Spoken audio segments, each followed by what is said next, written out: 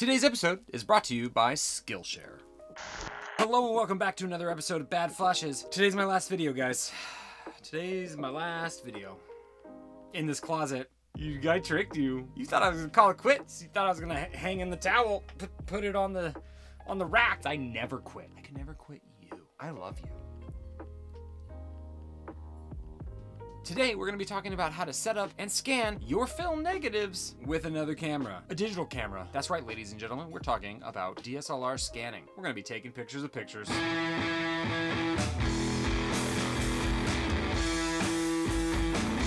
I'm coming out.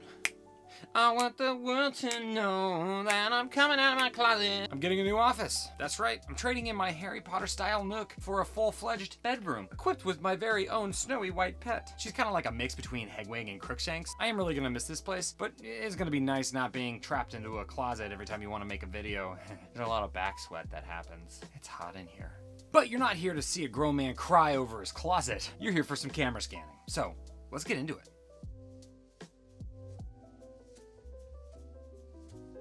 What is camera scanning?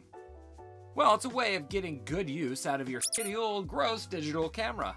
No, what I mean is it's a really viable way of scanning your negatives, opposed to the more traditional way of flatbed scanning. At first I was using my Epson V550 for all my scanning, both 120 and 35. But then I just started hating all my results, specifically for 35mm. Like vomit in my mouth and swallowing it? Hatred. I know you know what I'm talking about, and I know you know it's gross. So that's when I turned to a more hippie alternative approach. You know, like what all the cool kids are doing nowadays. Honestly, it's very self-aware. Taking pictures of pictures. It's very meta. And to lay it all on the line and spoil this entire episode, the results are fantastic. And the whole process is much faster. Anyone who's ever scanned with a flatbed scanner knows the pain. And since I just camera scanned 66 rolls straight, I think I know a thing or two.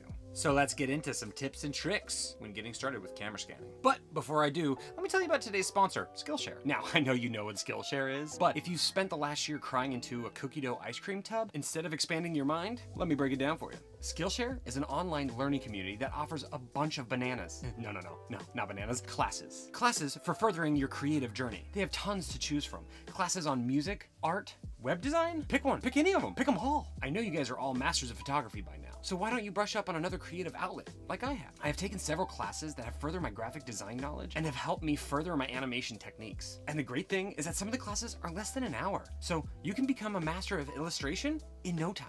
And the cherry on top, there are no ads, so your creative juices can continue to flow while you binge your favorite classes. And for only $10 a month, it's hard to beat. For the first 1,000 people who decide to sign up, you'll get a free trial for the premium membership. So click that link in the description below. Let's learn some stuff together. Back at it.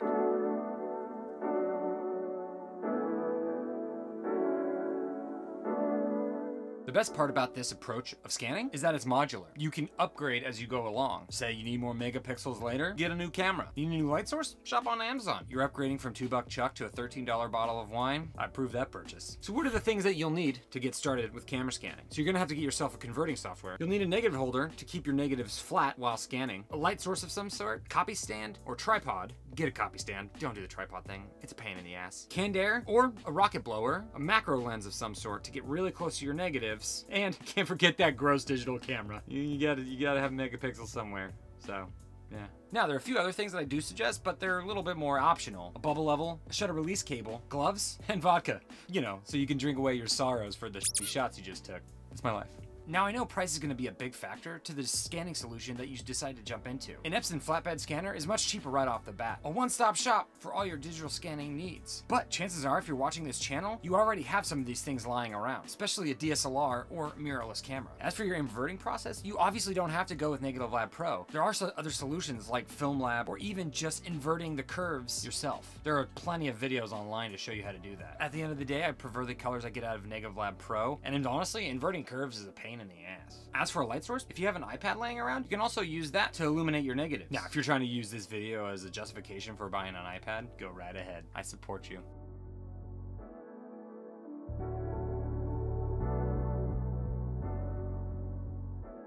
So you ready to see how to set it up? Come with me! Come on!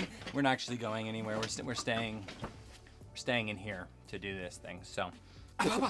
Now, the first thing you're gonna wanna do is figure out where you're gonna be scanning at. So pick a dungeon or a closet. Why am I leaving again? But nonetheless, you want a dark space so that no stray light gets to your negative while scanning. You also need a solution for keeping your negatives flat while scanning. The next thing you want to grab is a film holder. I actually have two. The essential film holder, which has masks for 120 and 35mm, and the negative supply basic 35.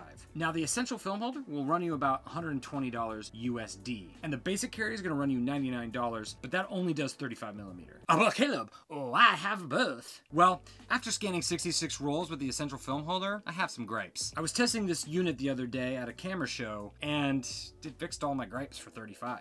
So I had to get it. So let's set things up. Yeah, let's just do it right here. Boom, bow. Just so that you know, I kind of have a jankety operation going. Copy stand. What is this, you may ask? This is the light table. It illuminates. Like I said, I don't want any stray light getting to the negative, so I made this cardboard cutout so that my essential film holder can fit right on top, illuminating just the negative, reducing all light around my copy stand. If I turn my lights off, that's what you get. There's also a light over here, so don't pay that attention. The next thing you'll want to do is grab your camera and your macro lens. Now my macro lens is a 55mm, so I also picked up these macro extension tubes that help get the film closer to the focus plane. Boom, this on the camera's extension. You can obviously use any DSLR. One thing that's really nice, the Sony screens can articulate so you can see it from a different angle. So I'll just put it on the copy stand here. The nice thing about copy stands is you can use the lever to get it closer to the negative. Next thing you'll want to do, center up on here. Now, me being extremely smart, I made myself a focusing strip on a piece of unused 35mm film.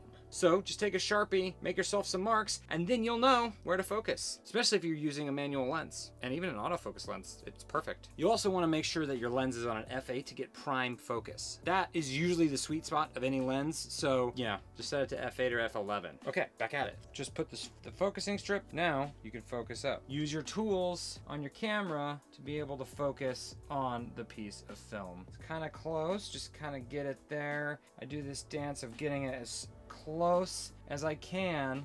Okay, it's too much. And there. Focused up, baby.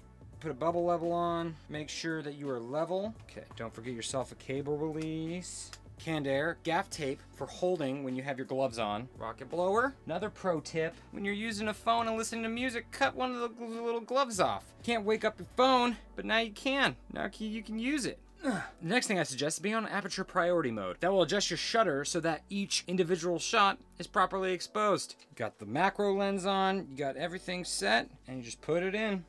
That's the thing. So the thing with the essential film holder and the 35mm holder specifically is that it takes a little effort getting it into the hole at first.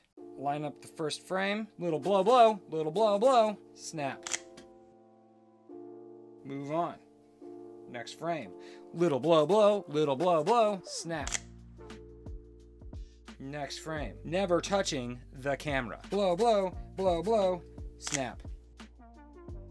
The thing that I'm not a huge fan of with the essential film holder is how this wiggles so much, making your mask always never quite the same. So that's why I think I'm gonna use this for the 35. I digress. And this goes for about, 10 minutes. Just 10 minutes, just goes through 10 minutes. Woo! But for 120, it's basically just the same. So since the essential film holder also has the ability to scan 120, all you have to do is remove these little wing nuts, take off the 35mm mask, and there you go. You can expose your medium format frame in both 6x7 and 6x9. So 120 is much better for the essential film holder than 35 is. It doesn't have much give and take on the side to side. But the one thing that is kind of a pain is when you have to feed through the 120 and get it through the other side, you need a little bit of a tool just to kind of boop, boop, push it up and into the slot. I've also made myself a focusing guide for 120 on a piece of unused film. So you can set up the same thing. Now, use your little tool, push it up to get it in the slot. Then you can focus up. You're ready to rock and roll. The good thing about the essential film holder is that it has a diffusion panel to diffuse the light underneath. Unfortunately, the 35mm carrier from Negative Supply does not, but I'm just gonna put this on top and use it just like so. Put the focusing strip in, make sure you're focusing up, make sure you're centered. Man, you see how smooth that one is? Just fits right in, just goes right there. Squirt, squirt, squirt, squirt.